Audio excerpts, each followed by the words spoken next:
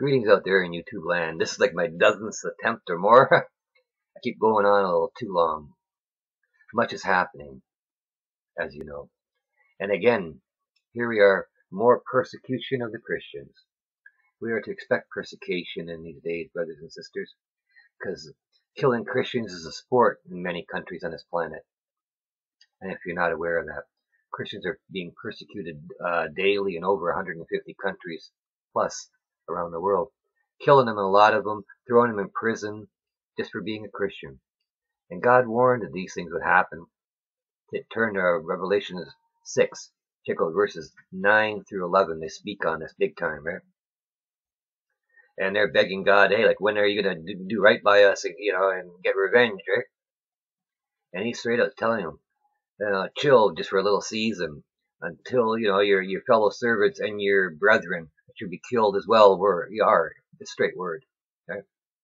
And you look at it and you're going, wow, that long ago, this was written so that we would be ready for these days that we see right here before our very eyes. God loves you so much. He really does. He put everything right there at your fingertips. Just go into some building doesn't guarantee you're saved. No. Only a personal relationship with God does. Straight word. When Jesus is living in your heart, really living in your heart, you're a new creature in God's eyes, right? And you have nothing to fear. What's the worst they can do? Kill you and send you to God. He won, right? That's where you want to be in the first place, right?